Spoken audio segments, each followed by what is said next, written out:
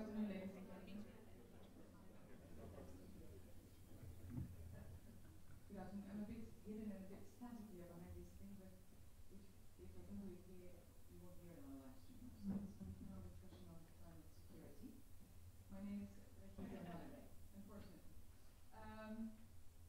Like me, you cannot have failed to notice the large number of protesters on the streets of London over the past few months, calling for the government to declare a climate emergency. In particular, the younger generation is rightly asking us to do more, not just in the UK, in the Netherlands or elsewhere in Europe, but all over the world. As the science has become ever more unsettling, the impact of climate change more visible, and public calls to action have grown louder, diplomacy, development, and defense actors have all stepped up their activities. But the question is, do we do enough? Paris was, of course, a breakthrough, setting an ambitious agenda, and we did achieve some progress at Katowice. But are the traditional climate negotiations as quickly as they should be? Are they leading to decisive enough action? The Intergovernmental Panel on Climate Change and other institutions point out that we only have a limited time span to act. Still, the question of what to do, how to do it in a socially inclusive way, leaving no one behind, is not given the same level of attention and urgency. Last Friday, the Netherlands adopted a national climate agreement containing concrete actions to achieve our national emission reduction targets. And I think you will hear about this more later. For us, coming from a low-lying delta country, it is self-evident that mitigation and adaptation should go hand in hand.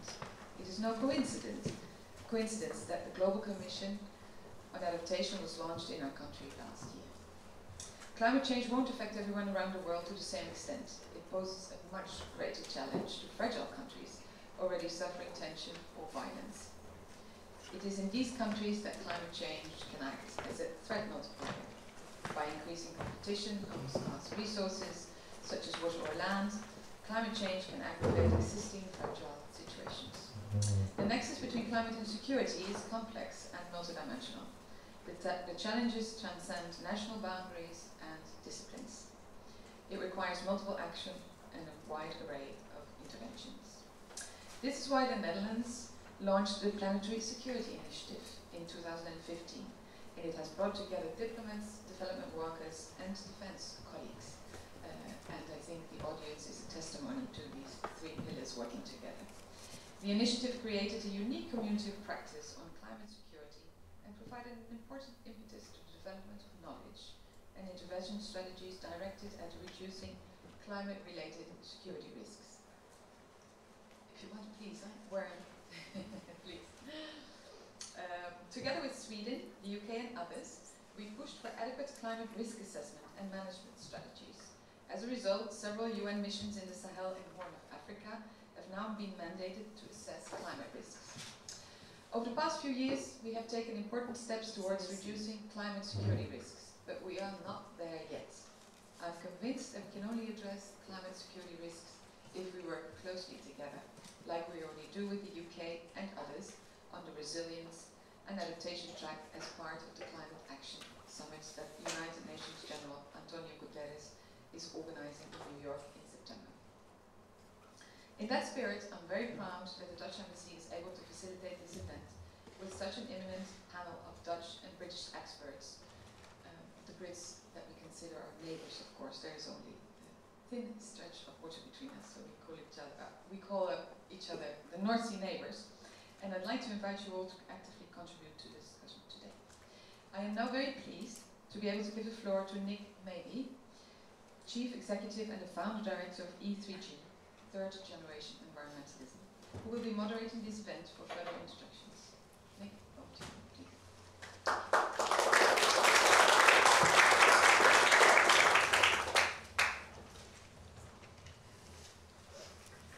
Good afternoon. We're live streaming, which is why we're going to be using microphones and why you're not going to be allowed to ask questions except through your mobile phones.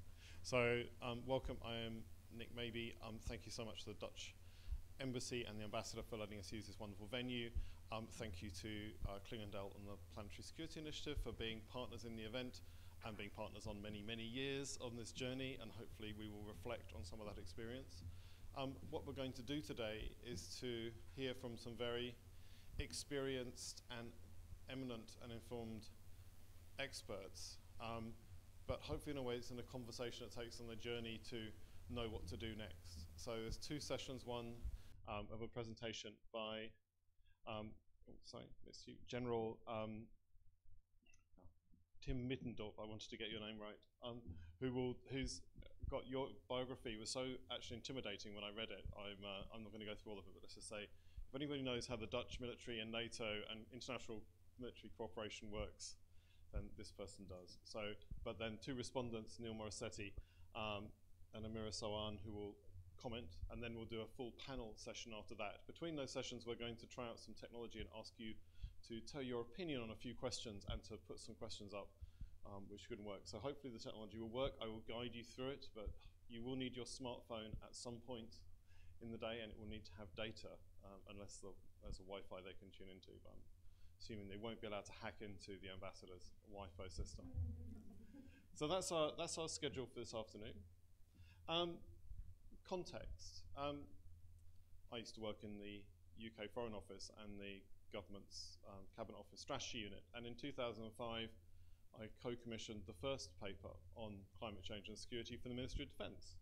A very good paper it was too, and I wrote it into our security strategy, and in 2007 I wrote the paper for the UK's New York mission for the first UN Security Council debate.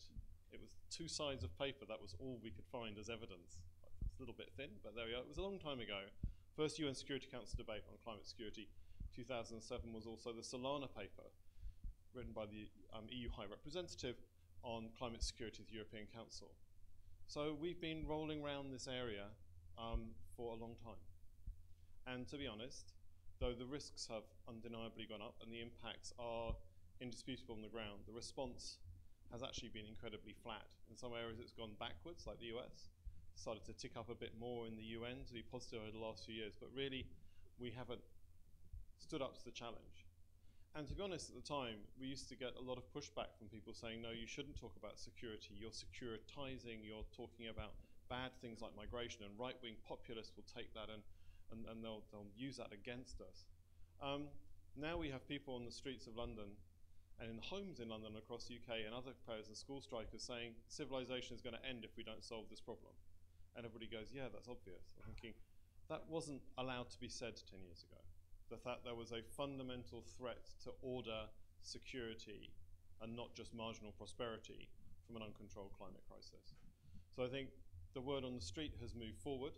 The conversation in countries, or several countries, has changed. People perhaps can talk about the worst case scenarios, which are the likely scenarios, unfortunately, a bit more clearly, which the security community has been doing, but perhaps not as loudly as it could have done. So we're going to try and get into 2 questions through the afternoon. One is, how does climate security in context, broadest context, play into this broader societal debate about why we must act and action? Does it have a role? Has it been superseded by the climate emergency? What's its role in that debate? And secondly, how do we respond to the real urgent needs of managing the security impacts of climate change and resource scarcity, using all the tools inside governments and non-governmental organizations, from diplomacy to development to peace building and peacekeeping? So that's the frame I want people to keep in mind, because we do want to get to some hopefully UK, Dutch and other people cooperation by the end of the day. But we'll start with, I say, the first session of presentation by General Mittendorf.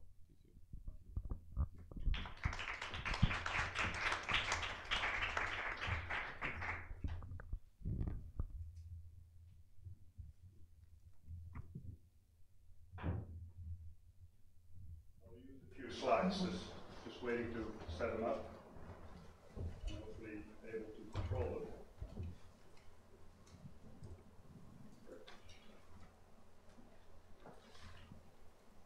I've been Chief of Defense for the last 5.5 years in the Netherlands, and in that period I've been involved in many meetings with my colleagues all over the world, NATO, UN, EU, coalitions, and climate change has not been mentioned once. Now what does that tell us? And I think that needs to be changed. And that's why I'm here. So my bottom line is, we need to get the security sector more involved, and we need to see climate change also as a matter of national security. What I'm going to talk about is a few lessons that I've learned in the 40 years that I've been involved in all kinds of crises. And then I will introduce to you a new network that we are building, a network of security experts on climate change and the nexus with security. And I will give you a short overview of that nexus. Now, I know this audience is very knowledgeable about it, so I will do that very briefly. Let's start the next slide with some of my lessons learned. I've been involved, this is a map of fragile countries all over the world. And the worlds of aid workers, the worlds of development workers, the worlds of military workers, environmental specialists were very separated in the past. And we came from different angles. Aid workers and environmental experts were more kind of the left-wing tree huggers, and the military were the right-wing hardliners. We were just looking for nails to hammer them down. But these worlds have grown together over the last few decades. And especially in the many conflict areas, the many fragile countries that we meet each other, we have learned to appreciate each other. We have learned to respect each other, and we have learned that there is no security without development, but there is also no development without security. It has to go hand in hand. And that's where the whole comprehensive approach has been developed and being practiced during the last years, which is a very good development. Now, the two lessons I take from all the dozens of conflict areas that I've been involved in, I would like to give you two lessons. One is this lesson that there is no security without development and the other way around. We need to have a comprehensive approach, also on climate change. Also on climate change, we need to work more comprehensively, and the security sector needs to pick up its role.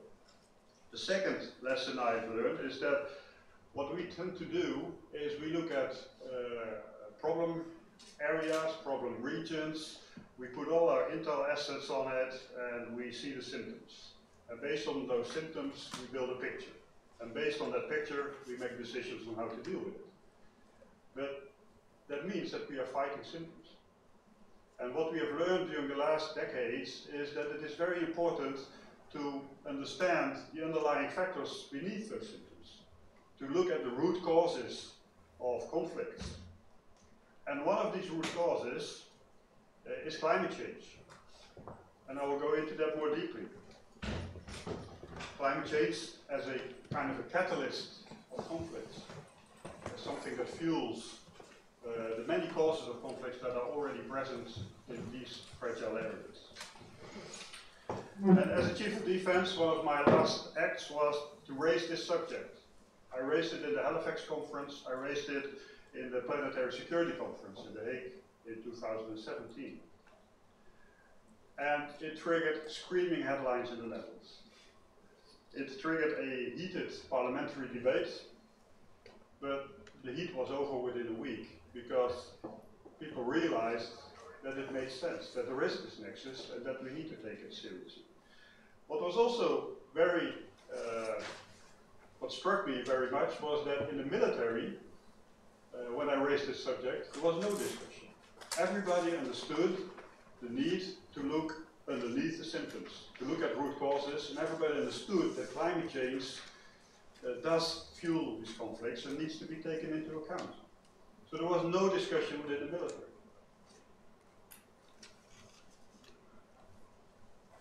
And based on these lessons, I see climate change as one of the most important drivers of change to the future, and one of the most important elements that will shape our security environment. And that's why I say that climate change is also a matter of national security, not just a matter of national security. So I'm not securitizing the problem. The second thing I would like to do is, based on this insights, is introduce you to a new family. Because I retired, I'm not a military, as you can see, anymore. But I decided to dedicate it, the next phase of my life, to this challenge. to use my experience to see how we can help address the big challenge that we are facing for the future and help avoid my children to carry this burden. And we triggered a new network. Next slide, please. And this network is called the International Military Council on Climate and Security. It was initiated in the Planetary Security Conference early this year as one of the deliverables. And it's only a half-year old. We are just starting to build it up, but already we have 40 members of more than 20 nations. And at this moment, all countries in the EU are being invited to join, but we are also reaching out to Africa, Asia, and to other regions to make it more global. And the whole purpose of this network is to further build an understanding of the security dimension of climate change on a global level, on a regional level, and on a national level, because it's very different in what region you are, and it's very different per nation. And in this network, you can exchange insights, you can build knowledge, you can exchange best practices, and you can help each other on dealing with it. So this network, the whole purpose is to analyze, anticipate, and help address the security implications of climate change. Next slide. This network is a non-political network. So we are professionals looking at the problem. It's a network of networks, as you can see here. One part of the network are experts, like me, former military or former other experts from the security arena, military and non-military. Knowledgeable that can bring their expertise to help do this analysis. Another part of the network are members from governments. I'm not talking about participants from governments or representatives, because we want to keep it non-political. And the third part of the network are research institutions, because you have to build a knowledge base. You have to further develop the knowledge on this nexus. And let me explain briefly what this nexus looks like. And I would like to stress beforehand that I'm not a climate expert. And I'm also not trying to securitize the problem of climate change. I'm just saying that it has a security dimension, and that also the security institutions need to take this dimension serious and need to pick up their role. I'm also a realist, a military realist, and I think we should face problems and look them in the eyes and deal with them. So let's go to the next slide, and I will give you a short overview on how climate change relates to security. And let me start with a few drivers of climate change, because they are connected. You see them here, the three. We got the population growth, we got resource stress all over the world, we are running out of resources, and we got the impact of climate change. And these three elements reinforce each other. Our global population is expected to increase with 2 billion people, increasing from 7 to 9 billion people all over the world, which means an increase in demand for resources. Meanwhile, the resources are running out, and climate change is speeding up.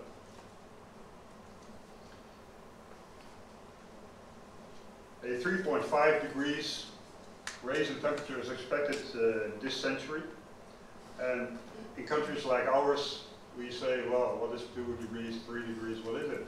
It only makes our summers a bit warmer. But the impact is enormous. So let's look at the impact. Next slide, please.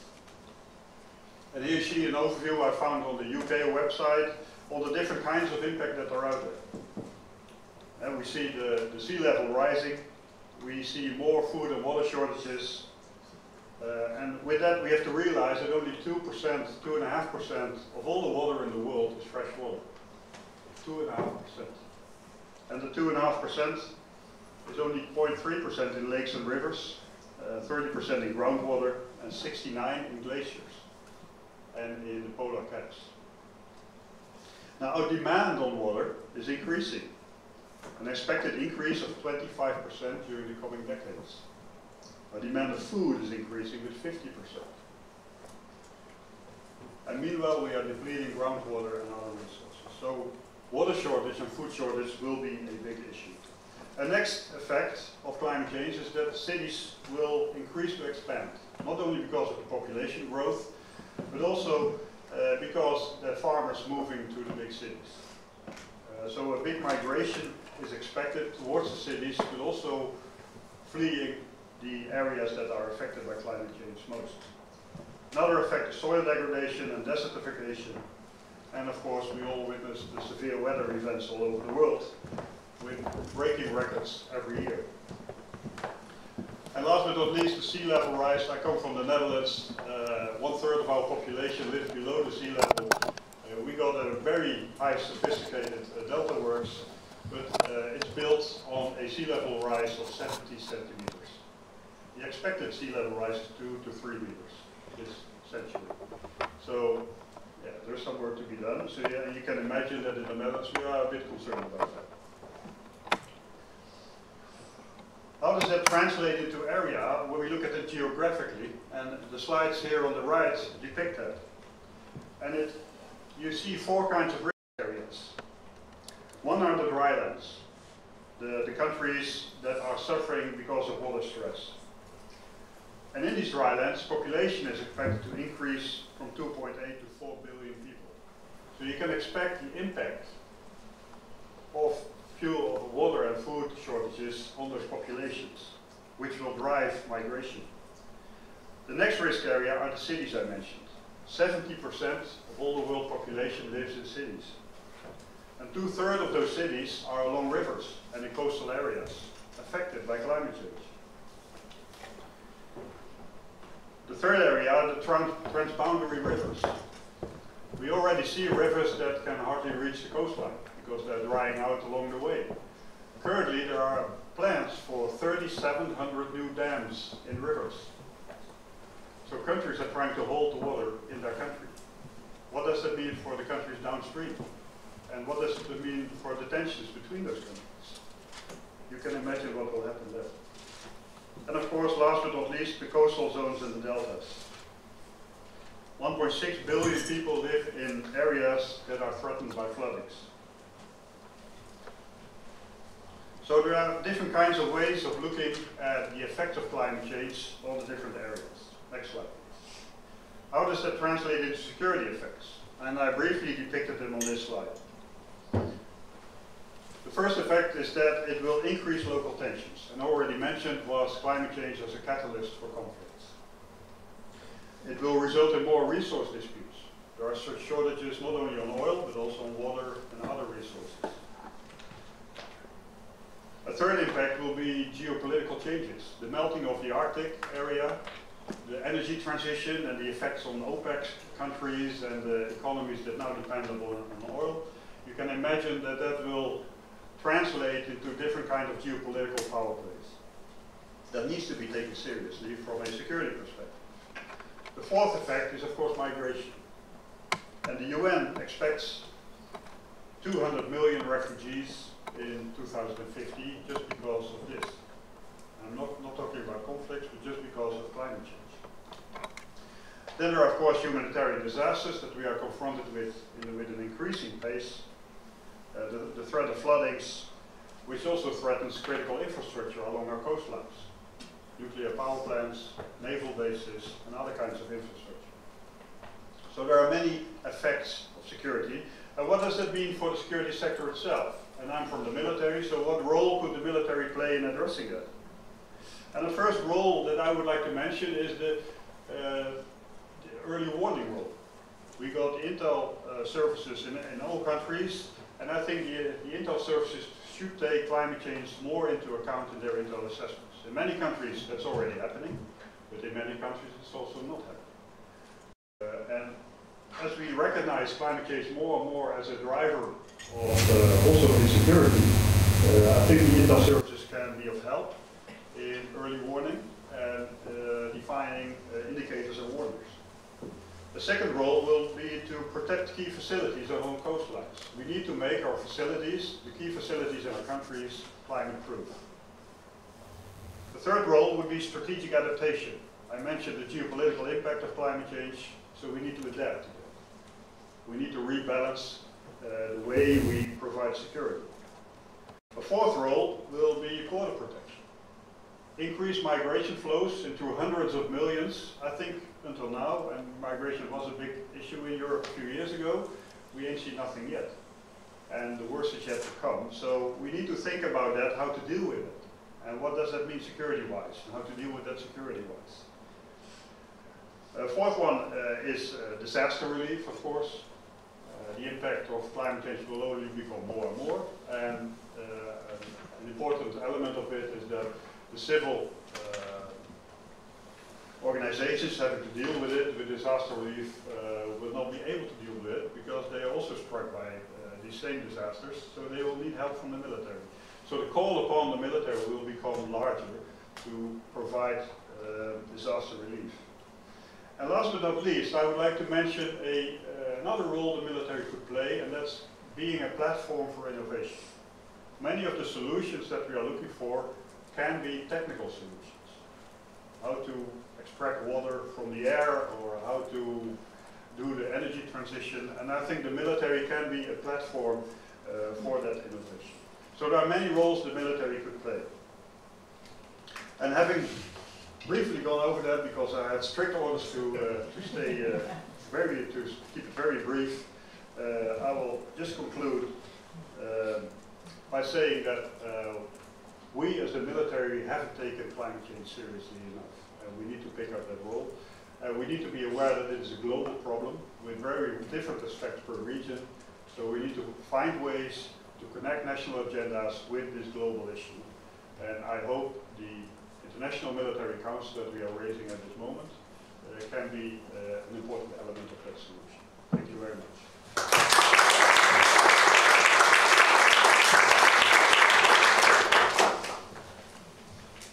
Thank you. So now we've got two respondents. Really interested to pick up on that role of the military and the broader security in this debate. Are they late party, or part of the debate, or has Extinction Rebellion done it for us? But also, what should that response be? What should be some of those responses? Just quick flavours, and starting with Neil Morissetti, who shouldn't need that much introduction, former Rear Admiral of the British Navy, climate, defence and energy security envoy, followed by being the climate envoy of the UK, with a gap in between. I can't remember what you were doing. He's been around a long time and has got amazing perspective on this. Nick, thank you very much. And thank you, Tom. There's not much I can really say after. I think you've covered everything. I'd just like to focus on one or 2 points, though. There's one thing missing from Tom's pictures of the world. That's the world trade routes. They run right through the middle of the area he highlighted, where we already see instability, volatility, fragile states, and nothing like as eloquent as Tom put it. You then throw this bucket of petrol called climate change on a smouldering fire. And because all our nations depend on trade, they depend on growth, economic growth, and prosperity, well-being, this is a threat to national security. And as such, the security community, in its widest sense, needs to be engaged in this process. Not just the military, but also foreign affairs, international development, home affairs, police forces, and the likes of our respective agencies for overseas and domestic intelligence. And the challenge is that brings together a bunch of actors who don't normally act together. They also need information they don't normally have. Tom and I were very good in the Cold War. In the land environment or the maritime environment, we could tell you what was going to happen, how it's going to affect us, and we knew a bloke in our respective countries we could ring up and ask, an academic, and they tell us the answer before we ever ask the question. The network doesn't exist today for understanding about long-range weather forecasts, prices of wheat, rice, harvest, what's happening, people moving. Only about 12% of people move from their own country. But that 12%, if you talk about 200 million, is a lot of people. And they'll go to countries where there's prosperity already. We need to understand how we analyze all that and build the system up. So that's the first thing I think the security community has got to do, and they can do it because actually the process is no different from many of the other threats we face, whether it's resurgent Russia, another state issue, ISIS, or whatever. It's the same process we're using, but we're using to bring different actors together because this is a 21st century challenge, and it needs a 21st century solution. It then needs to be acted upon to reduce the risks. We need to develop a comprehensive climate risk management strategy for which the security community is part of it, but it's not the only part. Other elements of government, other elements of society need to work in that process. And we need to do contingent planning in the event that some of these risks come to fruition, so we can deal with them, whether in our own country, whether in countries where there's strong diasporas in our own country, whether the countries affect our interests, or where just there's a global responsibility to act to help people who are facing it. So, is anyone here from the UK Ministry of Defence? What are we doing? Interestingly, we are today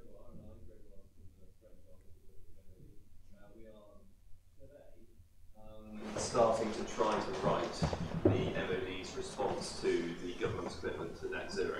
And that's not to say that the UK MOD hasn't been doing anything. We've been doing an awful lot for quite a long time, but I'd suggest that we've been doing more in the sort of sustainability direction and far less than perhaps we need to in the security direction. Yeah, and I think you're absolutely spot on. That's where the shift of focus has to be. We have to sort of put the headlights on full beam and look over the horizon and see what's coming. This is a strategic issue we need to address, and we live in a tactical world. In other words, we're short-termist, and we have got to look longer term and act and have the staying power to do just that. That requires an exchange of knowledge and information between society and across government. And that, to me, is where our number one priority is. To work at that, so that our national security strategies, our respective countries and other countries, not only reflect the first order analysis that's done on many of these issues, but a deeper in-depth understanding and an understanding where our priorities for action come from and how we can work together as partners to address those issues. Great, so that's not an immodest approach to joining up government in a time of geopolitical fracturing, and I think that's one that shows. But I think this is back to what we need to do, what's necessary, not just what look possible. And perhaps we might come back to how do we create the political conditions where such an ambitious approach can work. Perhaps something for the next panel. But I want to get perhaps a view. I want to say if that's the top-down view. That's a view from the bottom up or closer to where issues happen. Really pleased to have Dr. Amir Saraz here, who's done enormous amounts of work, particularly in Pakistan, actually looking at how these interactions between security issues, gender, climate, etc. And just interested, what does this feel like from where you are? And particularly, we often, because we're talking about countries outside, but obviously security begins at home and insecurity begins at home. And what does it feel like from the people you're talking and working with in different countries? It's quite interesting actually today because my husband's currently out in Pakistan. That's where he's from, and we spoke. I couldn't get hold of him yesterday, and I thought this is quite strange. And he contacted me this morning to say he was in hospital with heat stroke because it had reached 52 degrees in the town where he is, where he'd grown up. And there's only so much that your body as an individual can actually cope with, even the healthiest of bodies. So, security as it's lived and experienced is not always, about communal violence or about state violence. Thousands of people are dying under heat stress, and we should also think about security from that perspective. But I have sort of two hats on here. So was an academic before looking at these links, and now I'm working for ActionAid, which is a development organization.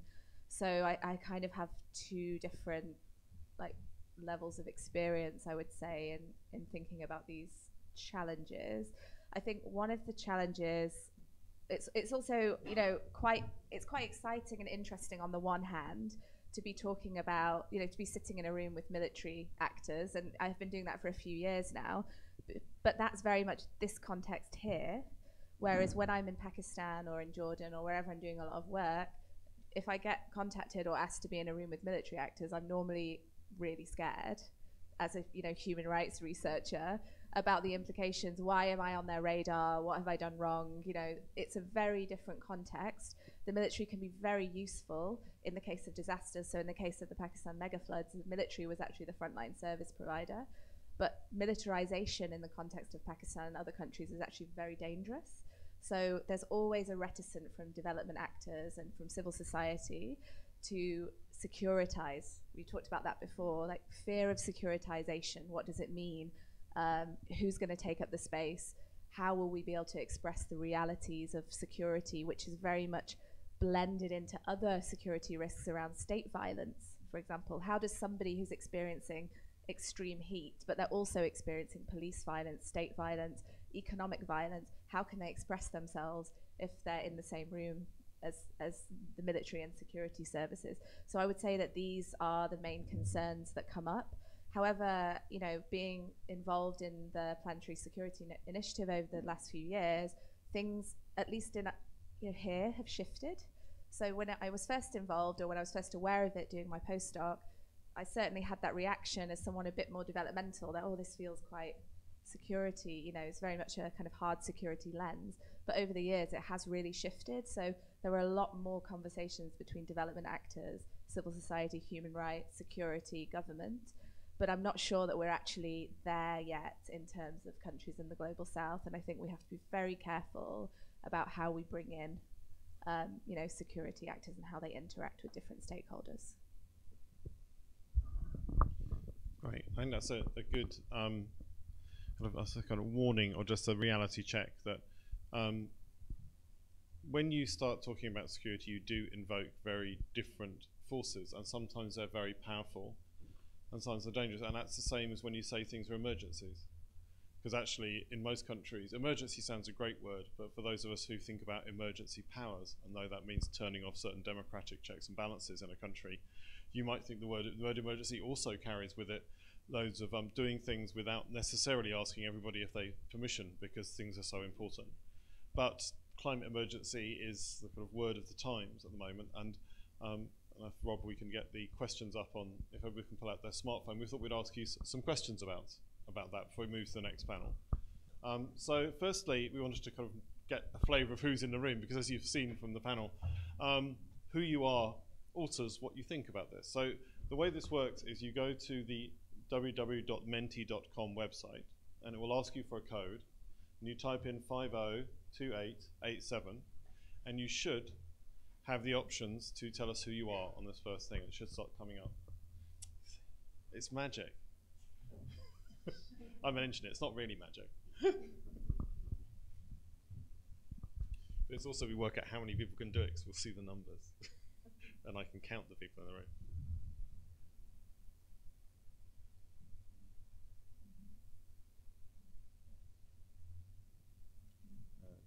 See, it took defense quite a long time to work out how to use the app.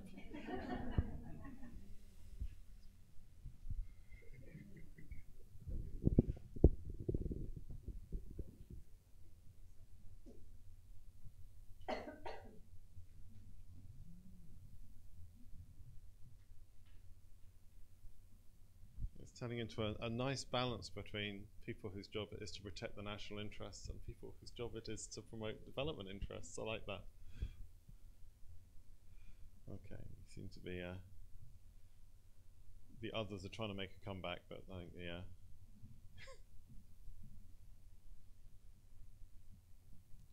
so as we're counting 2 defense out of it, so the defense gets slightly more. Okay, so I think that just shows we've got an interesting balance in the room, which when we ask you the next question will flow. So the next question, Rob, if you can put it up, is, should governments declare a climate emergency? Yes, no, or it's complicated? The diplomats, I know which one you're going to press.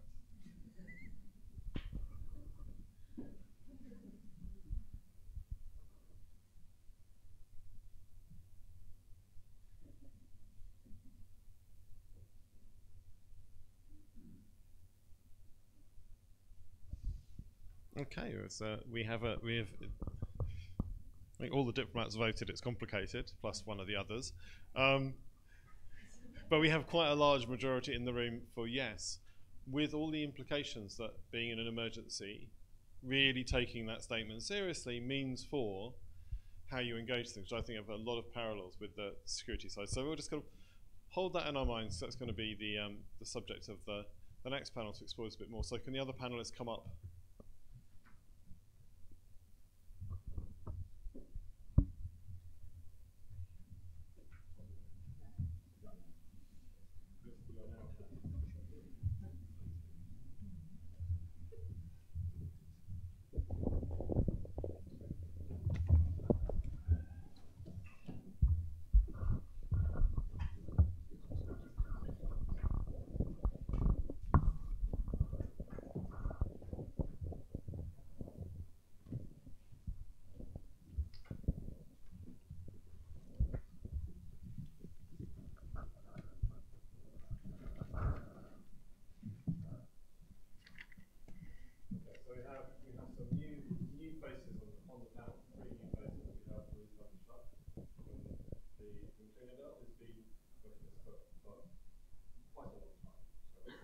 virtually the beginning, I seem to remember talking to you. Malcolm Redout from IFID, who's been working on resilience, adaptation, and all things climate change and natural disaster for longer than I've been in this game, certainly. Sorry, and you've met Tom, sorry, I'm just running out of minutes. And Karen Amon, who from the Dutch Foreign Ministry. So we're going to try and run this reasonably fluidly and then go to Q&A. So we're going to start with you as a panel. I'm going to start with the new panelists because they haven't had a chance to speak. So reflecting on what the others have said, reflecting on the fact that everybody in the room, or a large majority, think there should be a climate emergency. What should be the role of climate security and security actors in engaging with that climate emergency? And what does an emergency response look like to the security challenges? So, Louise, I'm going to make you go first. You have to use the microphone because of the speaker. Yes, because of the live stream. Yeah, also welcome to the visitors from abroad who are watching this online. Yes, I think what we have learned over the past years when we were implementing the Planetary Security Initiative is that we really saw or realized that there has been an awareness since the early 2000s, also thanks to your efforts and in the UN Security Council and in the EU context, but that there was still a lack of, and then how to do it, you know? How can we reduce security risks coming from climate change? What can we do to avoid water shortages in situations becoming, let's say, a root cause of the security issue or land issues? And what we have done over the past years is that we have looked also at specific cases, spotlight regions, we call them in the PSI language. So Mali, Iraq, Lake Chad, the Caribbean region after the hurricane season. So how can you act in such circumstances? And most recently I've been working on a paper for the Global Commission on Adaptation, also with Camilla Bourne, E3G colleague, and Elizabeth Selwood from UN Environment.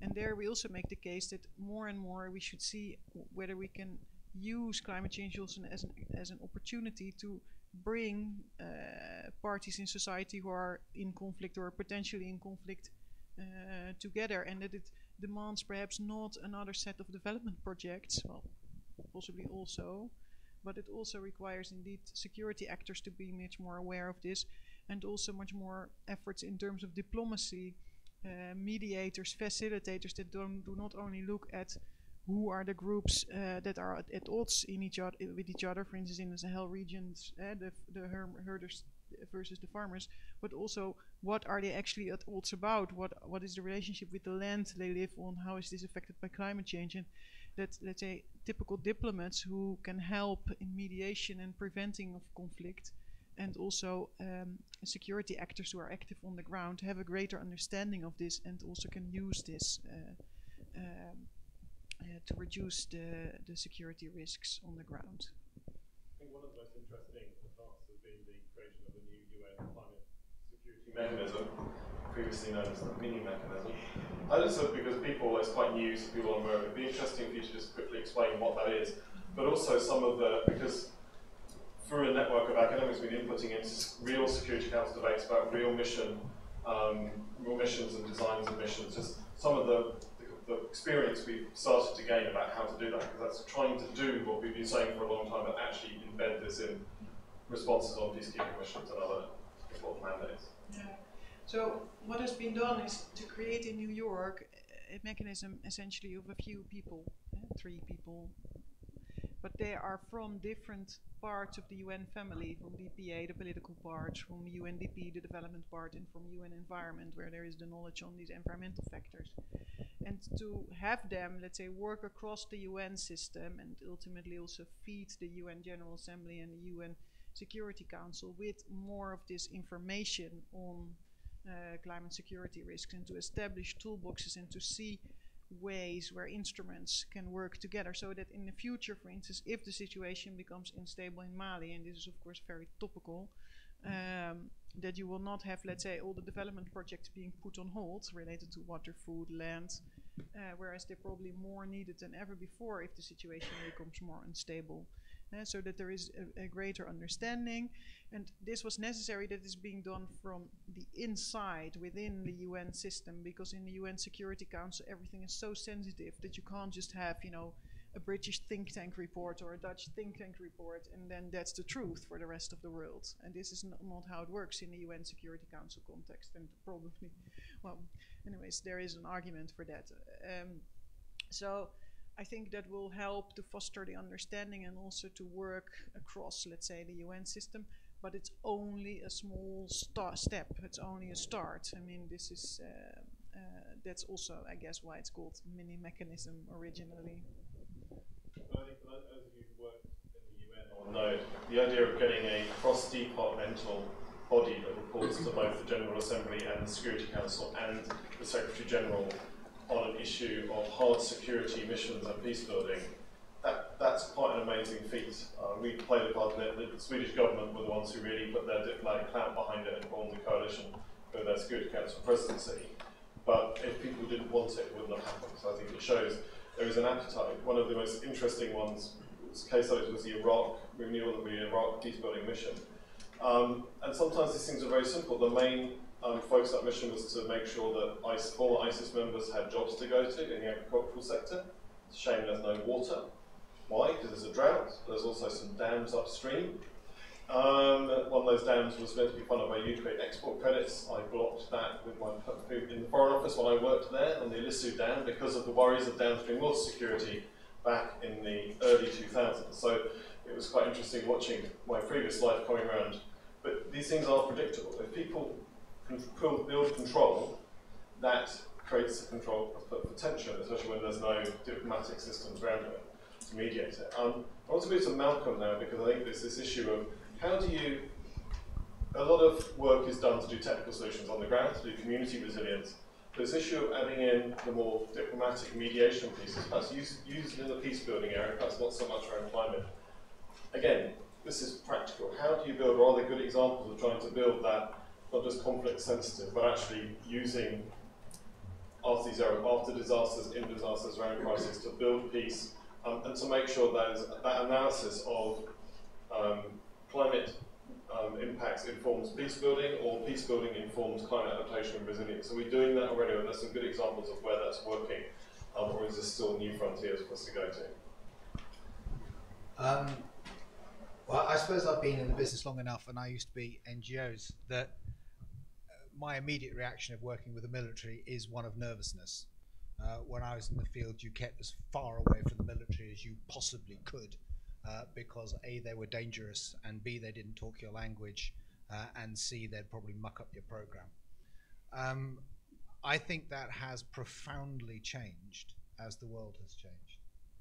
And that in terms of thinking about what happens after disaster and maintaining some kind of reasonable order, I think that the traditional military way of doing things, of imposing order from the top, isn't going to work. The traditional way of persuading everybody to get along from a development point of view isn't going to work.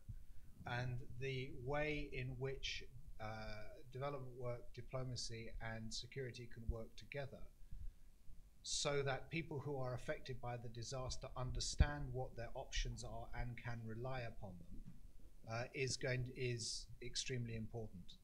I think that kind of negotiation of how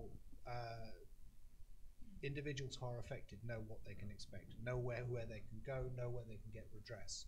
And so some of the accountability mechanisms in disaster relief, some of the ways in which people are much more involved in delivering the relief themselves rather than getting some inscrutable system to deliver it to them, are all ways forward to actually rebuild some of the stake that people might feel they have in that situation.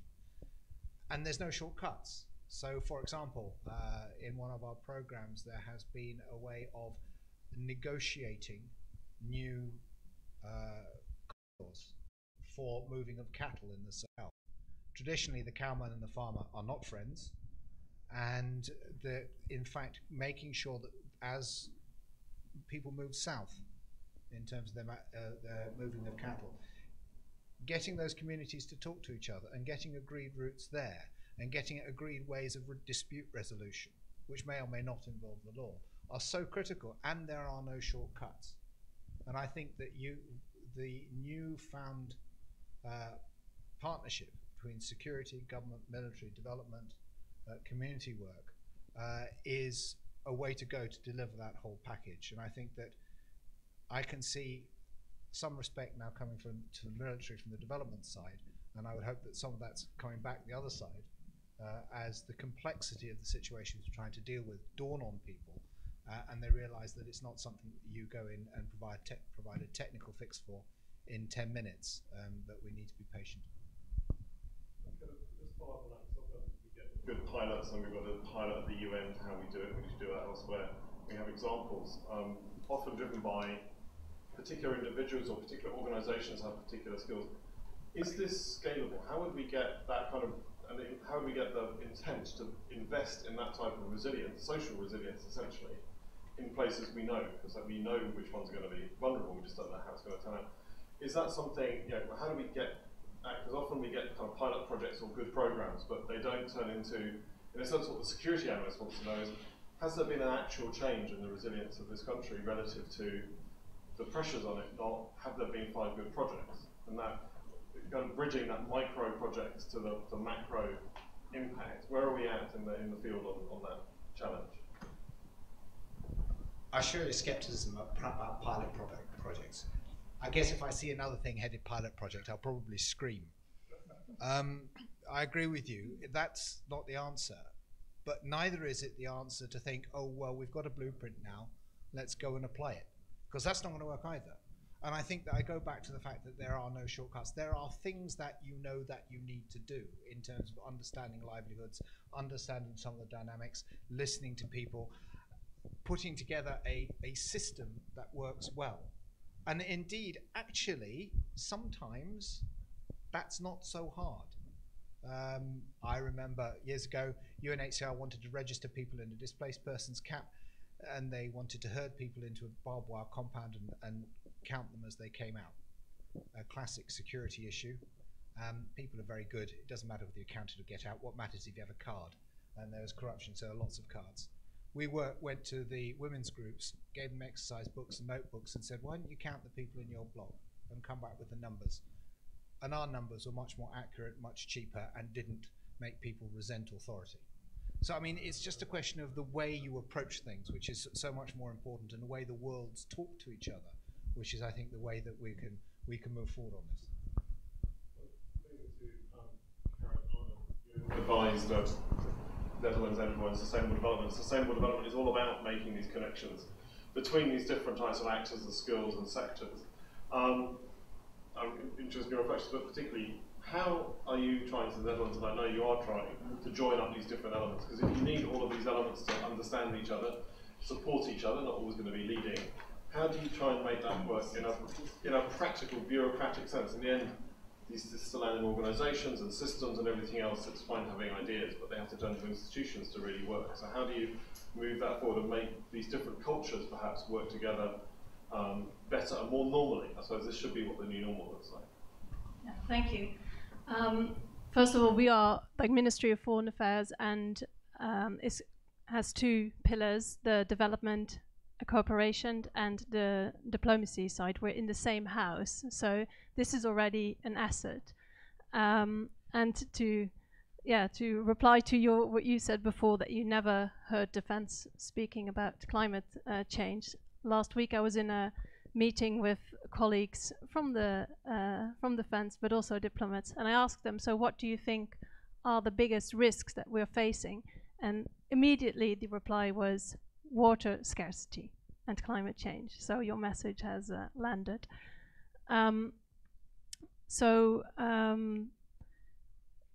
With regard to cooperation, yes, we have now incorporated much more our development program in our foreign policy.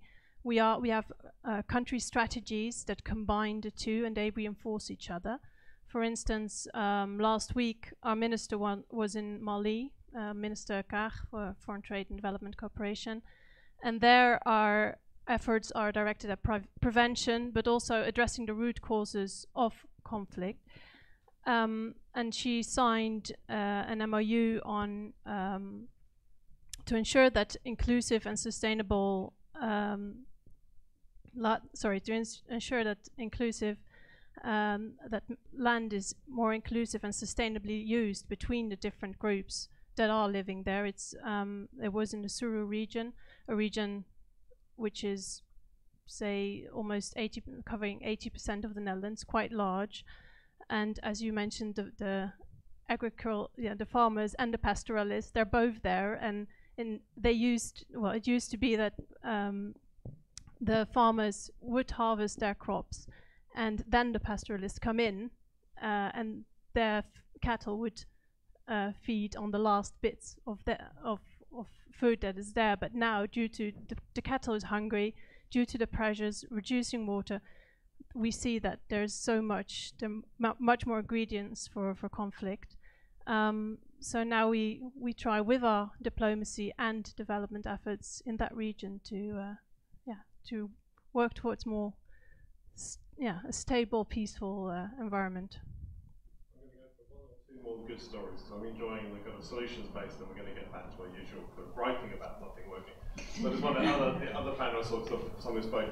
Again, give the audience an example of somewhere you think this is working. Because again, I think when I do low carbon transition, there's always tons of places it's working, even if it's mostly in Holland actually, if it's about efficiency or heating, and then we try and scale them up. But often we talk about the risks here, but what about the examples of where we've made a tangible difference to the resilience of major communities to significant problems that are climate and resource sensitive, that we feel, in a sense, a bit of a beacon of hope. People should think this isn't just, and my worry is people just start to go, it's too difficult, it's too Yemen, to use a phrase. I mean, it's just, there's nothing one can do, it's just palliative care, humanitarian, but we don't really expect resumption of a normal society here.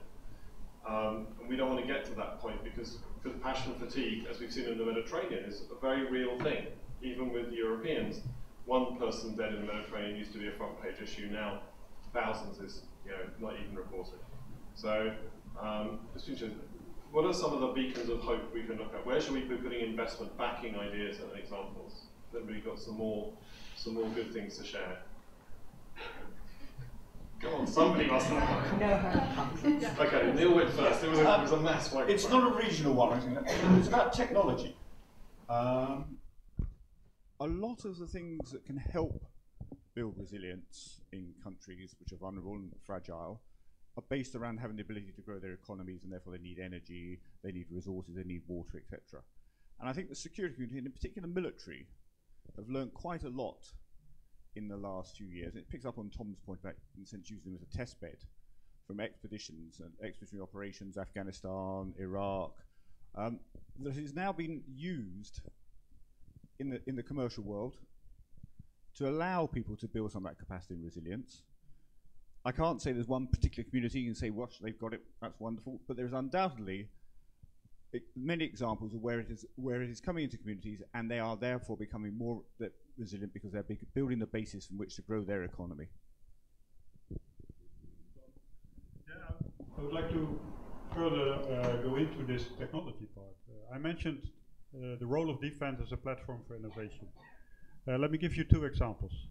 As a result of a Future Force conference we had, we introduced this idea of defense as a test bed, and we invited young innovators and new companies to introduce their technologies, and we would facilitate that. So one of these innovators had the idea to extract water from the air in the desert. And we facilitated his idea and took him into Mali in the desert and created a kind of a testing environment for him. And he achieved in doing that. So he produced 1 glass of water per day, and it evaporated on the spot. So it wasn't very impressive. But based on the idea, he further developed it. And he is now at the point that he's delivering a piece of equipment, very cheap technology, and a solar panel that can deliver 25 liters of water in the desert per day out of the air. Now, imagine the impact of innovations like that. If you do that more large scale, if you introduce that in the local villages, and the difference that those kind of innovations can mean in those areas. And this is just one example. Another example is on energy transition. I'm now involved in a test bed where we try to use military facilities as a regional energy hub. So use the facilities to combine wind, solar energies, but also geothermal energies and biomass, and create kind of a hybrid energy system that not only supports the military facilities, but also its environment. And by doing that in your home country, you can support the local communities, but by doing that in mission areas, you can also reduce your own ecological footprint. Because at this moment, the UN, for instance, when they go into a country, the first thing they do is build mega bases. And they drill a lot of holes in the ground to extract groundwater, to take showers and to have drinking water. But the effect is that the villages around that mega base have a trouble of extracting enough water because their wells run dry. So we have a very negative impact at this moment just by being present. And you want to reduce that. So I think technology can also help in that extent. So we should think also in opportunities. So we discussed that before. It's not only about thinking in problems, it's also about thinking in opportunities that can help the military reduce logistical burden, reduce the ecological impact that they have, and be part of the solution. Also the use of geodata. We see that for early warning systems, using geodata with local data, socioeconomic data, data on conflict, migration, to combine all this data, we can better predict where we have a dangerous mix of ingredients where climate change can be the threat multiplier. We have a water peace and security partnership where we have water actors and development water experts and development experts together, and they sit with the local community around the table to discuss how to deal with these risks. It's a very interesting and promising program. I'm going to go back to saying there's not a lot new under the sun. And a lot of the technologies that are really useful are well known, well tried, well tested. Terrace your land, digs wide pits, reforest the land. And sometimes that it fails because of policy. And a very simple policy change can make a difference.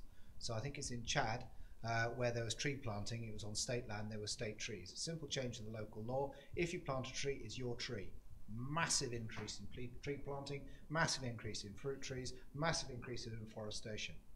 And I think that's why, in terms of the Secretary General's summit coming, which we're doing with the Netherlands as well, in terms of adaptation and resilience, the importance of countries saying, actually, we need to take this climate thing seriously. We need to put it at the center of all our policy making and think what we may do different in order to drive change. And sometimes that's as simple as saying, if you plant a tree, it's yours. Yeah, I just wanted to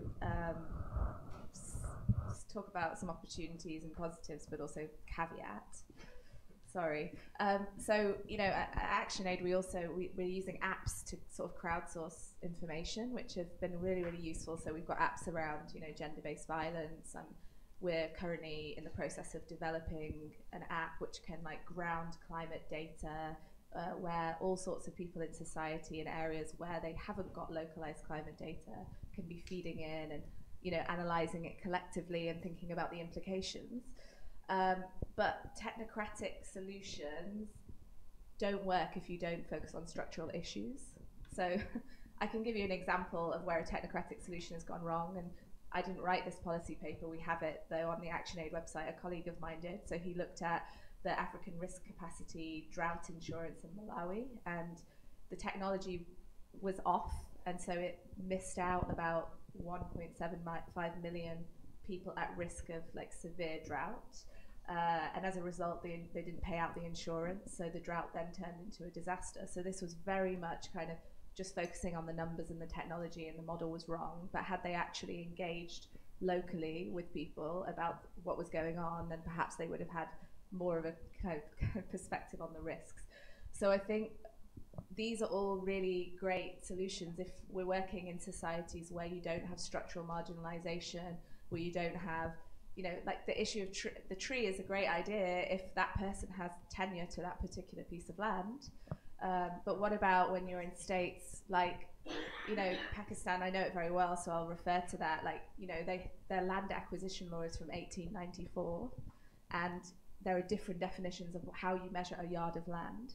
So there are millions of people living on pieces of land which can be taken at any moment by the government, and it's happening, being sold to private sector actors, sometimes for really good, like mitigation things, like massive solar parks, which of course are very useful. But then if you're displacing a bunch of people, where do those grievances go? What happens to them? They fester over time. It's another reason why people are frustrated about marginalization. It's another reason why there isn't a good relationship with the state. And so where do they go when they have a bad relationship with the state? They go to whoever plugs the gap, and that's often not necessarily the most conducive actor for peace and security. So I think that, we can come up with these great ideas, and we should work on them, but that should be kind of the icing on the cake of working on the deeper structural issues around marginalization, land rights, gender inequality, and all of those major factors.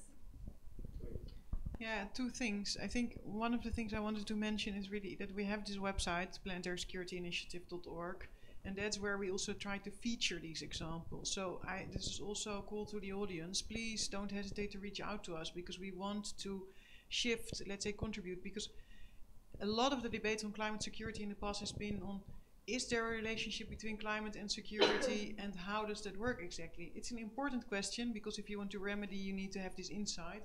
But it has also sometimes taken us hostage, with, let's say, prevented us from going to the next step, evaluating approaches, and maybe also bad practices, but people are not so open of submitting them, where you can draw on lessons. But in any case, to showcase more of these examples where looking at natural resources, food, water scarcity can be of help. And then another thing I wanted to mention is, in light of this paper that we have written for the Global Commission on Adaptation, which should be published somewhere over the summer, is really that there is more, let's say, interest and funding in the security migration issue in the MENA region, and also in more funding for climate adaptation. But we know from development cooperation how difficult it is to have also this politically informed approach to development cooperation. So not that you're going to give the money in a very technocratic way to elites of a country, and then it's going to be wasted. So let's not make the same mistake with extra funding potentially becoming available. So I think yes, this agenda can be a catalyst to scale up activities, but please let's avoid that the typical climate change people, which are typically climate adaptation people, which are typically engineers who think about water infrastructure works and the big projects. Please also try to use, let's say, a politically informed approach when spending this money, and know, let's say, how it fits in the political environment you invest this project in, and that it's really linked to also the diplomacy in this country. I think that's also for us something we really wanted to add, let's say. I think I'm going to sew this piece up here. Perhaps this is part of the agenda for the council which you're constructing. It seems to me there's still a gap between the kind of bottom-up practitioner and the top-down resource allocator. And if some of those resources aren't money or security, they're politics. If you want to engage a country on land rights, you're going to have to decide if you're an external country, whether you're going to do trade deals, security cooperation, terrorism cooperation, or harangue them on land rights. So that becomes a diplomatic prioritization issue as part of your broader diplomatic engagement. And unless those top-down forces understand the value of doing other things, they won't allocate resources and reform the way they join people up and have politically informed development, because that's will require a decision to make those things happen. I suppose that, for me, is where the gap is. And we did a review, talked to a lot of policymakers who were trying to get the 30 billion allocated to stabilise North Africa after the Arab Spring. And we did some work with them in 2013, and we went back 3 years later and said, has this money made any difference to resource and climate scarcity, vulnerability and security? And they went, no. And so we took them through a systematic thing of where the blockage was. And there were 3 main things. The first one was it looked like a risk on top of lots of other risks. We call it the pile of risks theory. If you had yet another risk on top of terrorism, gender, clientelism, petrostates. So it's not Pakistan really I'm talking about. It's just, they say, well, it's just one other risk. We can't, it doesn't make any difference. It's already failed and fragile. This isn't making it any more failed and fragile, really. Well, that's not true, actually. That's not, but that's about having really deep strategic understanding of how these forces fit together and how you can do them. But they didn't have that. So that was to stop decision makers actually thinking it was worth thinking. But it was also that they didn't know solutions worked. They didn't have any data on what had worked at scale to actually improve resilience and social stability. So they said, we don't know what's good. So that was a big gap in their view too. And the last piece was, even if we get there's a thing here which would make a difference, and we think we can see examples we could apply, our system can't do that. We're not joined up in the right way. We don't have politically informed development. We don't have that kind of capacity. So they needed to make the pipes they put their engagement with through differently. Now, it might be a different set of policymakers who come up with a different set of things, but those were three very strong things from US and European policymakers. But it seems to me that kind of bridge between the top-down resource intent politics and the bottom-up real knowledge of actually these complex situations, how they work, is one of the, is what's stopping us perhaps scaling, and perhaps an area we should take forward and look at in more structured detail. You can't just kind of do this through one paper. This is a proper institutional reform process, which needs kind of teams to work on it who have got multiple different approaches. I'm going to ask Rob to tell everybody how to do the next piece, because you're going to set the agenda for the next bit of the conversation. So can you explain how to use the next? Well, it's the same as what we did before. I'm going to flip with the screen. That's good. And then you can load up the Menti code once again and just input your questions. You'll be able to see other people's questions as well. So if you think you've got a good question, put it in right now. Everyone else will be able to see that, and you should be able to upvote it, essentially. So that hopefully the best questions will make their way to the top, the ones that are the most burning. So we're going to spend five bit more minutes getting some questions up there, voting for the best ones so we start to settle down, gives the panel time to get some water and calm down. So it's now your job. They're off for a few minutes and you're on in terms of showing what brilliant questions you have.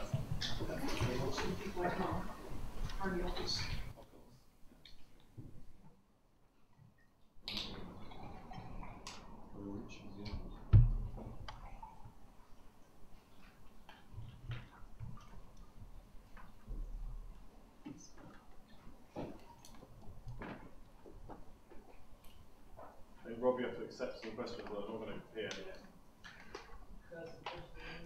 Oh. I somehow don't think so. It says no question.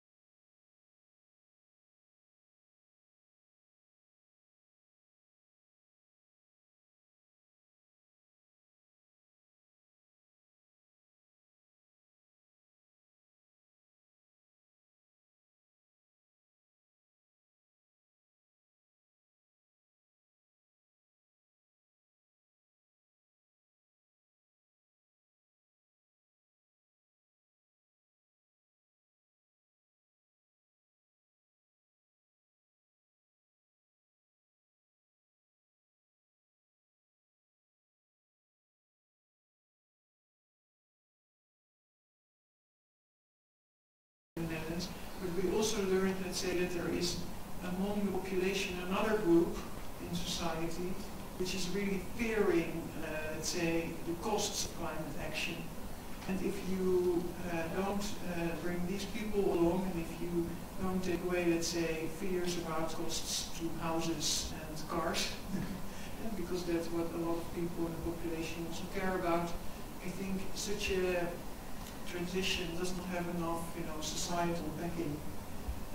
So yes, I agree with, let's say, these voices in society, and I also agree that we should probably take climate science more seriously.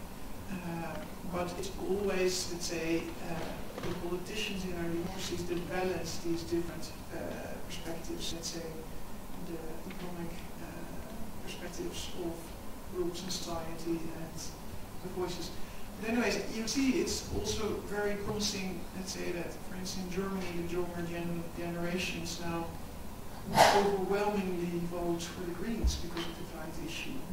So you see also that there is a segmentation in society, and perhaps the older generations, in Europe they are more, should also be a bit more complacent towards the younger generation and their demands. Because otherwise, let's say, the solidarity between generations will become an even bigger issue in the future.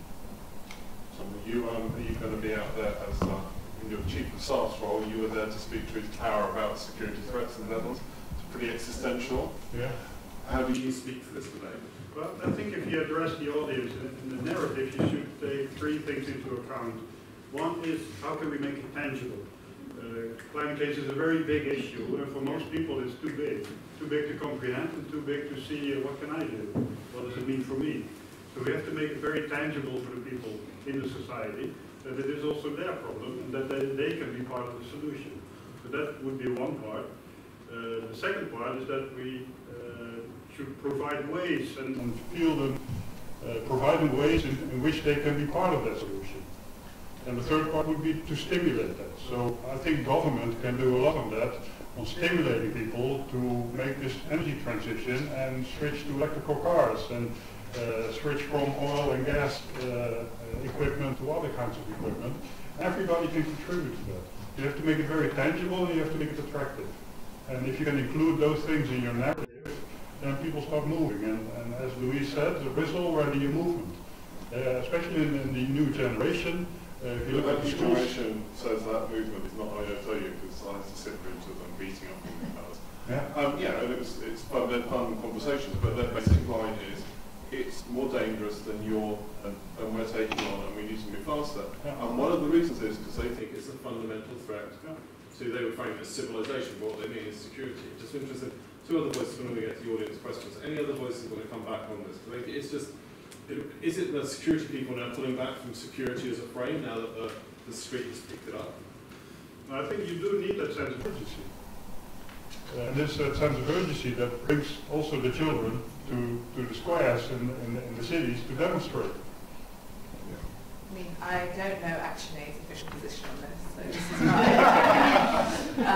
I welcome it. I welcome as many different kind of voices on the issue as possible, because I think with my academic hat on, discourse is power, and discourses shift, and that impacts how we do things. So I do, I support it, and the more kind of people we have kind of bringing this to our attention and in public discussion and narrative, and hopefully it will get through to our quite challenging media, which I do believe is part of the problem that we have. And maybe, the urgency will start to be felt by the people who currently would rather drive their car and don't necessarily relate to or think about the people on the other side of the world who are, struggling to, access a glass of water every day, or at the risk of security risks. Just one finish before we go to go. I can't really give you an answer about Russia, but if you look at the States, it's very tempting to look at it from the perspective of inside the Beltway in Washington, or what the present administration is doing, not least the EPA and others, walking back on the reforms that were being made by the Obama administration, which in themselves actually were pretty timid anyway. There's a lot more that could be done. But then you've got to look outside that. You've got to look at the state level, the local level, what the governors are doing, what the mayors are doing, what populations are doing, in red states as much as blue states. And they're doing it, in some instances, because of a global concern about climate change. It's an important issue for many of the American public, it is for many of the European public. But they're also doing it because they can see benefit in doing it. They can see benefit in cleaner air, they can see benefit in stable prices for energy. Texas, unsubsidized wind and solar is cheaper than oil and gas. People want that unsubsidized wind and solar power to reduce either their domestic bills or the energy input into their businesses. And ultimately, they will put pressure on Washington. And it's going to come from the American public, from the governors that going to Washington and talking about it, from the city mayors, etc. Let me ask you a different one. So, Lawrence Tubiana tweeted out 2 days ago that he was architect of Paris, won the architects of Paris, with the conclusion of the EU-Mercosur trade deal, that unless Brazil got its act together on climate, we should use the very fluffy powers now on climate to not import their goods. That would, because they would be damaging our climate security. That was the assumption. Do you agree with that? That as a tactic that we should start flexing our economic muscle, make economic access to our markets conditional on people doing what they promised to do at Paris? Yes, provide our own housing. And it's not. We've got to get our own housing as well. Yeah. I mean, people in glass houses don't throw stones. And it's very tempting, seeing a European perspective, aren't we wonderful like this? And there's some really good things in Europe, but we're crap in other areas. And we've got to get better before we start casting dispersion on others. Any other views on the great power question?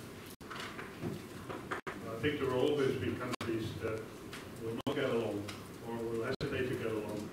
What we should not do is let ourselves be paralyzed by these attitudes. So we need to get on, and we need to pick up the issue anyway, whether they are on board or not. The second one, I think, is that I've quite a good trust in that they will come to realization that they should also do something at some moment. If I look also at the US, I see the intelligence services taking this very seriously. I see the Pentagon taking this very seriously, and I see the state level taking it very seriously because they feel it every day.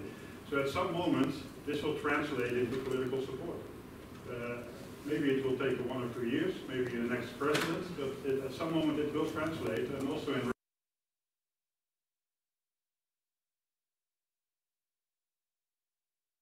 so they need to do something about it.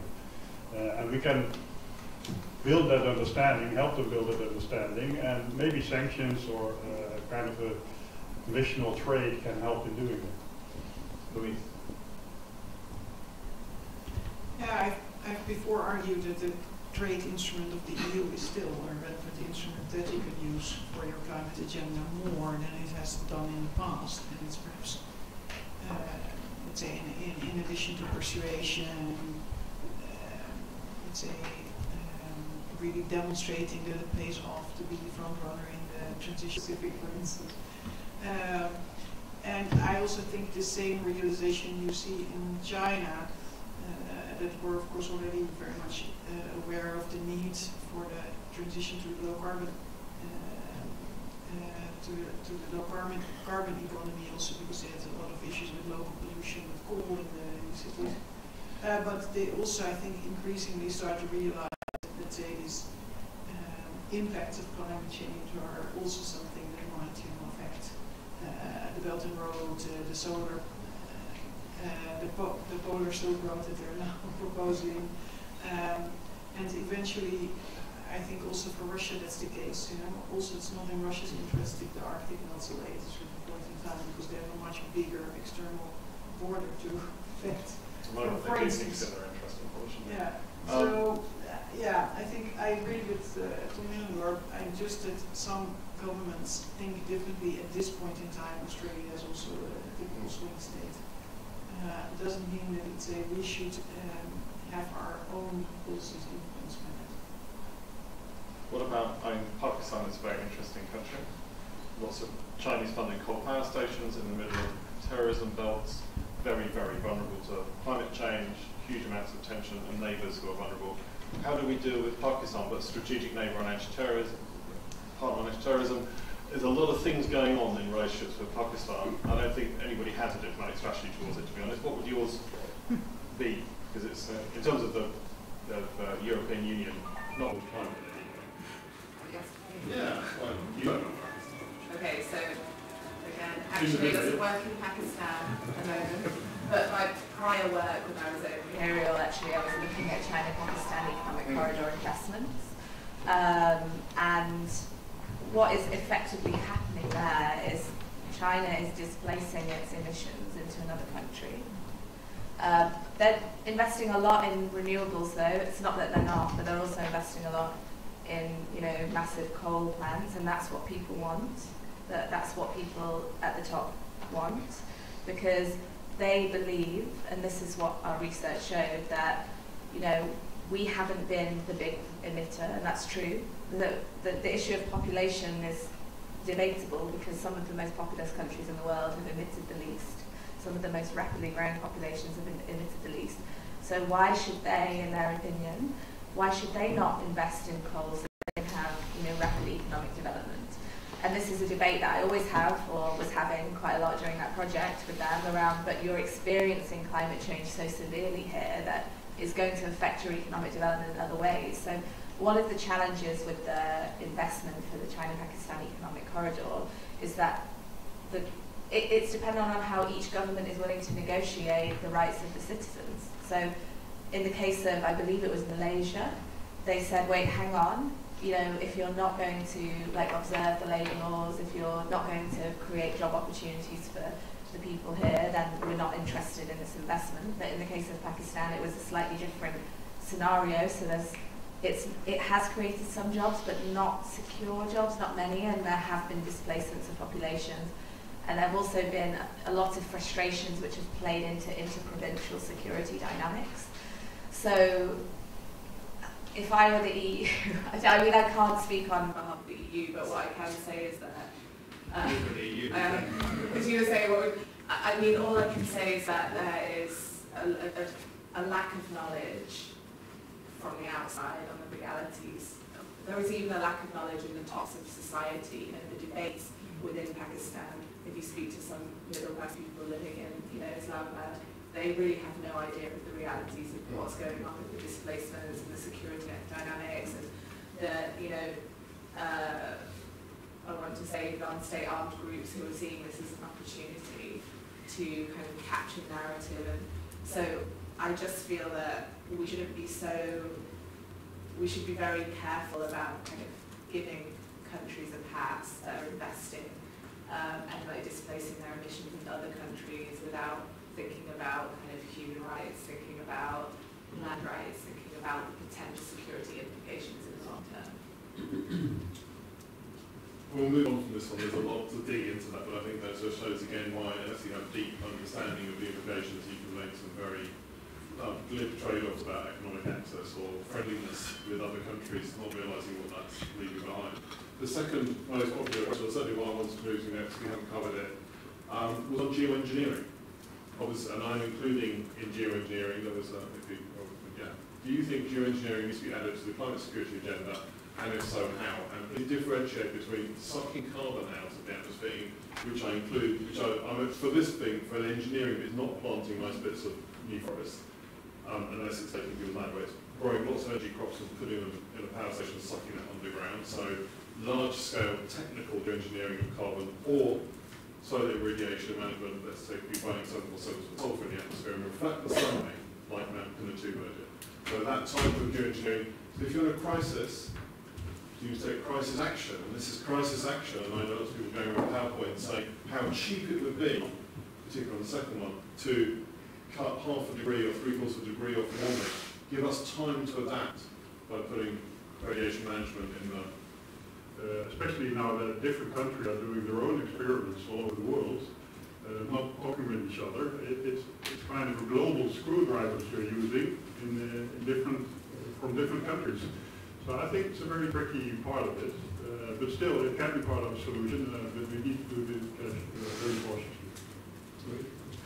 Yeah, and that's why for this issue definitely we need to think about global governance. That's an recurring geopolitical in security terms valuable because it allows them to offset in the future. So there's definitely multiple dimensions of that. Again, in government, it's nobody's job to be in charge of the geopolitical implications of geoengineering.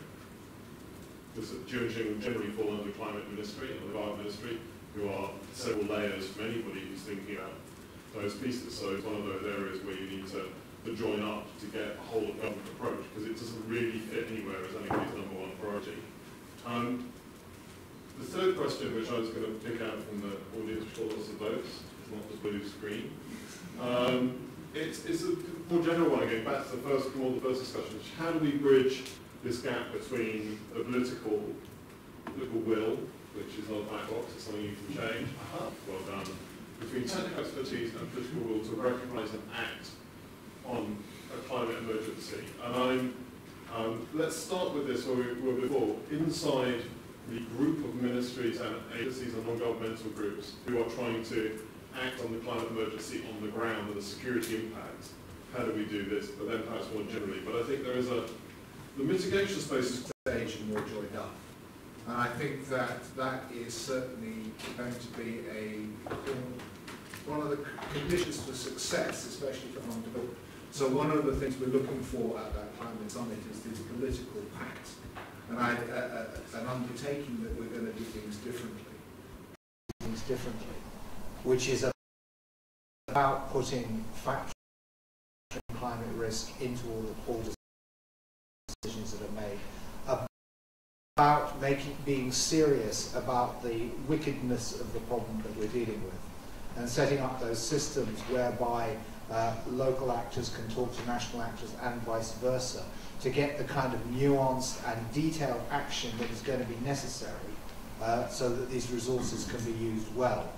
And also then paying attention to what some of the real nub of some of the problems where people are feeling some of the most effects.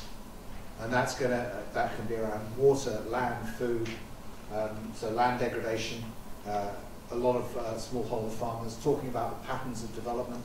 You can't keep pouring people in those megacities, but having that break sooner or later, real look about what needs to happen, and starting real look about what needs to happen, and starting that conversation. A lot of it is about political action, the action which is a lot of great local political action, including those from the private sector, so they understand the risk, including those from the private sector, so they understand the risk. Right is the way to go. Because we do have to get out of this adversarial approach to adaptation and starting to see that it's a shared problem. And I think that's beginning to happen. It's a shared problem. And I think that's beginning to happen. That it actually gives that process a bit of a summit. That it actually gives that process a bit of a push. Yeah, climate adaptation has been something that the Netherlands has been. Climate adaptation has been something that the Netherlands has been pushing for. Commission on adaptation last year has big names. Commission on adaptation last year has big names. They're all advocates for more action. They're all advocates for more action during the Climate Action Summit. The Commission will also launch a Climate Action Summit. The Commission will also launch, and it will mark the start of a year of climate action. And it will mark the start of a year of climate action. We will have a summit in the Netherlands in October. And we will have a summit in the Netherlands take stock of October next year. Is where we will take stock of what are we doing enough. What are we doing? Are we doing enough? Action Summit has it actually resulted in more action on adaptation? Has it actually resulted in more action on adaptation? So any other comments? Any other things that when you do a top-down boost, things that you often end up with when you do a top-down boost high, you often end up with either type of approaches. Or what it illuminates is those structural changes. So again, this is, for me, it's not just the boss of these organisations not just say, yes, we're going to allocate money to adaptation because they have, and it's not gone out the door. We know that it has gone out the door. It comes to places the RETA fund rather than places that are hard to fund like fragile states. So what do we need to do? We need to have some more fundamental changes, like more people in these countries who are funded for 10 years to build capacity, a change to how we build capability and capacity, which perhaps our accountants or our aid regulators or some of the other rules we have about good value for money and things like that get in the way of. Because there's quite a lot of money not being spent already, even if that's not enough money. So something has to change in the structure we're doing, even if we get more political will to push So blunt instruments, we call it, autism and love. We love it. Can I go on that? Because you hit one of my many hobby horses. I was very struck when I once I was in the Ugandan Prime Minister's office, and we were just alone, and he was chatting, and the Prime said, I am so frustrated, he said, who is there to advise me?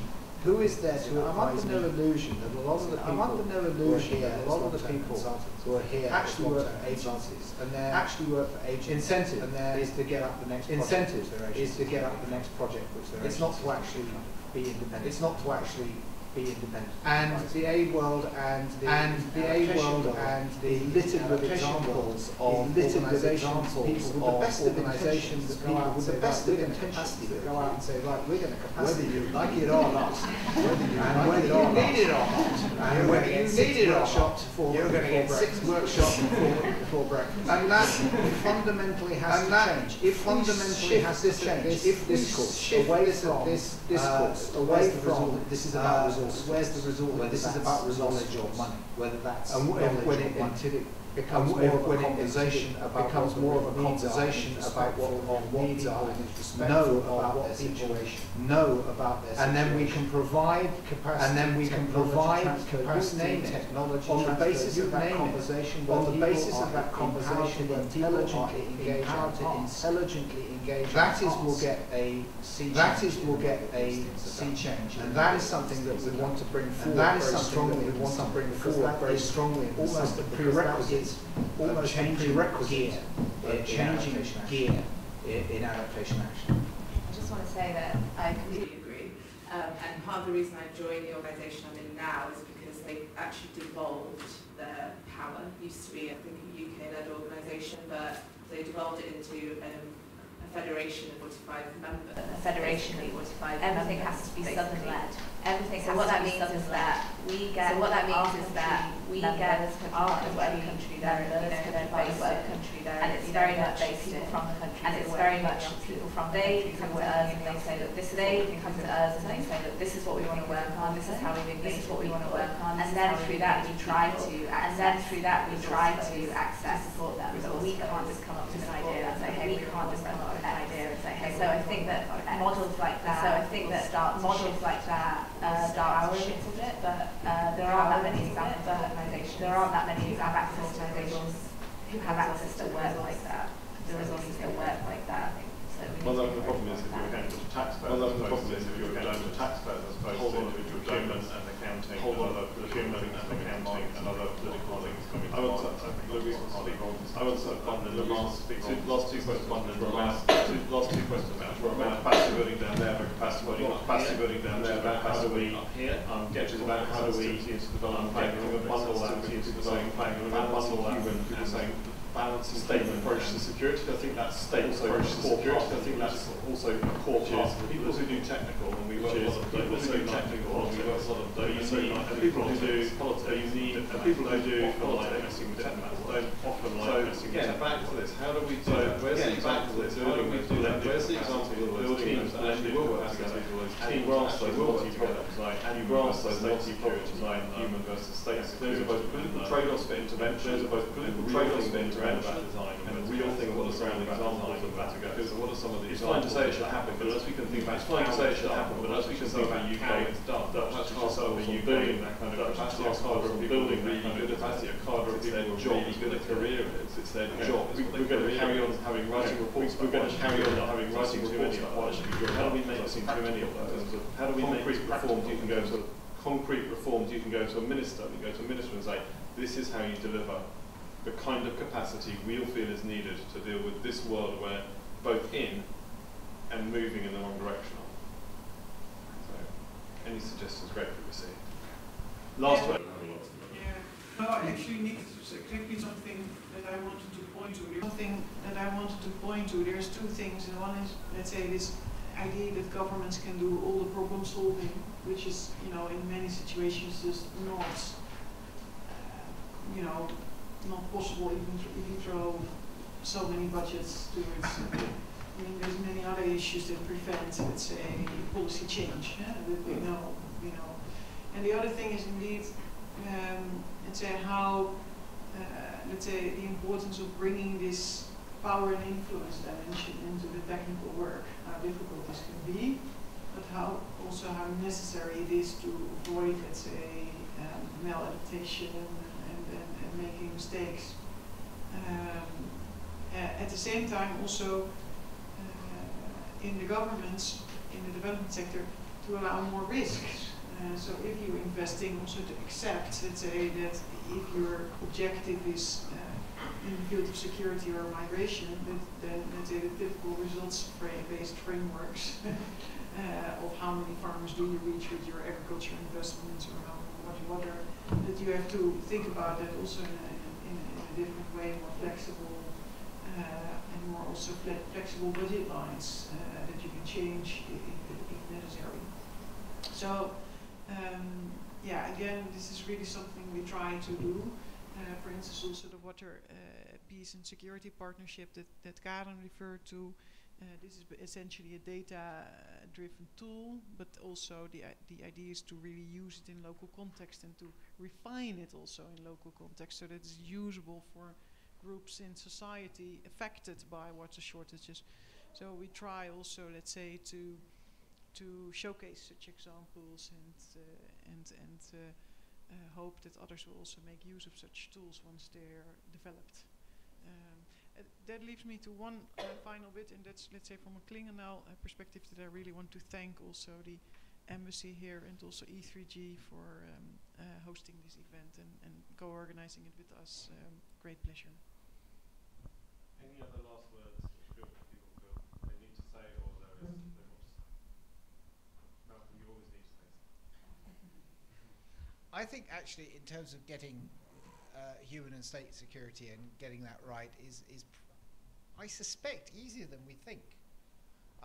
We get people from the military embedded in DFID in the stabilization unit and elsewhere, and the traditional wariness, shall we say, lack of understanding between development and military people actually can dissipate quite quickly when they start talking about problems and different ways that they might deal with it, and realize that there are some synergies that really that are really quite powerful. So that's useful, I think. And so I think it's I suspect it's easier than people think. Okay, I hear the sound of zips. Definitely means people looking at their watches and thinking about their next reception they're going to just out of town.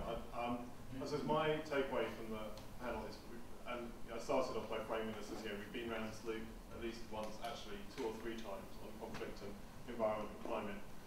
But I do think this next few years is really critical. We've got a real impetus from the science and the reality of what's happening on the ground, that things are really unavoidable and not theoretical PowerPoints, they're real things. We have a time and a politics which is moving us towards needing to do more and understand more. And I think we've got some opportunities which the UK and Holland are massively centre of in the SecGen Summit in COP26, in the G7 in 2021 for the UK with Italy in the G20. There's a kind of period where perhaps we'll get a bit more top-down political will, which will give the opportunity to do, and I think the key thing is creative things, not fiddly things with new programs, but really creative institutional reapproaches, looking quite fundamentally at how we do business. You need top-down political will, permission to do that, but you need people to come in with ideas and boldness and creativity to make that happen from inside and outside government, from bottom up and from top down and in the middle, in fact. So I think it's a very exciting time. I hope we can find a way of keeping the practical level of conversation going, whether through the Global Council or some of the other combinations of organisations here. Come and talk afterwards, because we need to keep on pushing. This is the point. We can't keep on going around. We need to keep on pushing forward because there isn't enough time. But it does feel like there's the seeds of new and exciting solutions, both political and technical out there. So thank the panel, please. They've been amazing, and thanks again to everyone.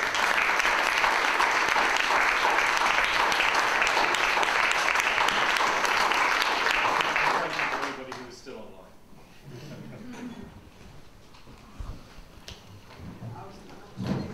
Yes, I know. They're standing up. Fast tools have a short lifetime. If you're not picking up on it.